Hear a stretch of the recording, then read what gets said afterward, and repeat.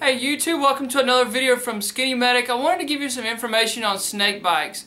I wanted to give you some information about what to look for, some of the signs and symptoms, and some of the treatment that we're going to provide for our patients. I think there's a lot of misinformation out there when it comes to treating snake bites. Anything from cutting the wound open and trying to suck the poison out to applying a tourniquet. Now both of these I don't recommend, and I'm going to talk to you about why I don't recommend. One is sucking out the blood, and number two is doing a tourniquet.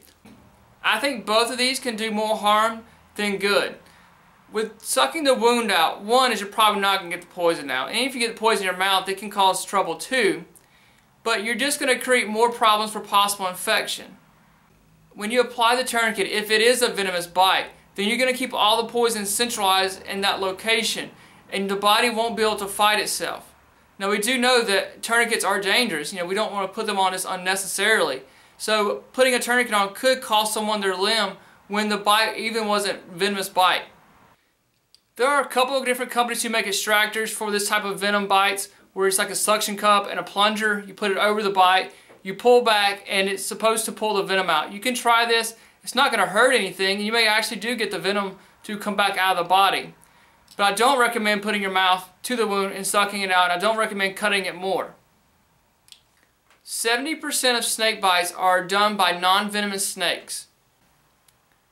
Remember that 50% of venomous snake bites are dry bites, meaning the poison did not get injected into the body.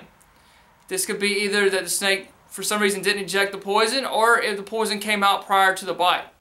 We're going to splint the injury as if it were a fracture, and then start covering up with blankets or a Mylar blanket or just real heavy blankets, whatever you have, to try to keep them warm, to try to prevent shock. There's a couple different groups of poisonous snakes that we can talk about. We have rattlesnakes, we have cottonmouth, copperheads, and coral snakes. With rattlesnakes, their bites are immediately painful, and we're going to talk about some of the symptoms. I'm going to list them on the screen here as I read them off to you. The body as a whole, you can get swelling, you're going to get pain at the site, weakness, paralysis, tingling, numbness, you'll get increased thirst, even tiredness. Your body can go into shock, meaning that your blood pressure is going to maybe start to drop, your heart rate is going to go up, your respiratory rate is going to go up. They can have some difficulty breathing. They can have blurred vision, even eyelid drooping. You're going to start to get some discoloration and some breaking down of the tissue around the bite. You can also get nausea, vomiting. With cottonmouth and copperheads, the bite's going to immediately be painful. There again, some of the signs and symptoms we're going to have. We're going to have swelling, pain at the site, thirst, weakness, tiredness. Your body's going to go into shock again. Tingling, numbness, difficulty breathing. You're going to get some discoloration around the skin. The skin tissue is going to start to break down. Nausea, vomiting.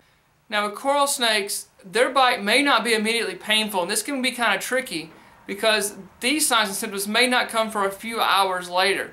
And these coral snake bites that are poisonous can be extremely deadly. We're going to get pain at the site. There again, this can become a few hours later.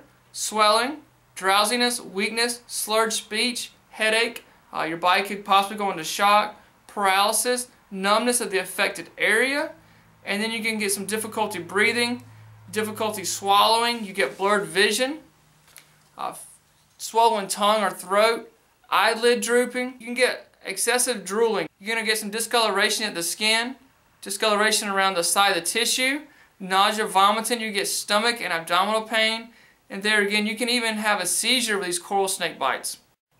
I think the most important thing to take away from this video is to have the patient remain calm.